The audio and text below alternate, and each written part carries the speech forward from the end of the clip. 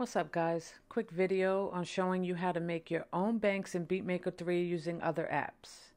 So I'm going to open up the sampler in BeatMaker 3. Then I'm going to go into Plugin, Inter-App Audio, and I'm going to go down to Beathawk. Now you could do this with any app, but I'm just going to do Beathawk right now. I'm going to go into Beathawk and choose the bank I want. Then back to BeatMaker 3. I'm going to go to the record button and make sure my input is on Beathawk.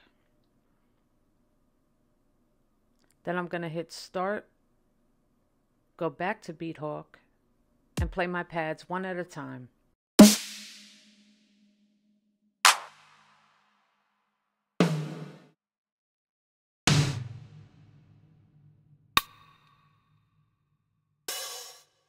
Once you're done, go back to BeatMaker 3, push stop, and your sounds are there. Now I'm going to go to slice mode, auto slice, and detect.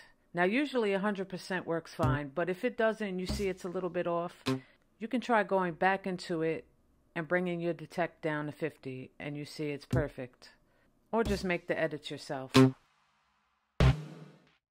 Then I'm going to go to save to pads, apply, and here they are. You can use this for anything, add effects to it, change them up, or just keep them the way they are, play with the roll. Now to save, you just go Save Bank, copy samples, name it what you want, save. To load your bank, you just go to Bank, search for the name you gave it, load it up, and there they are. Now a cool trick, you could just go to keys on the sound you want and change them up and play around.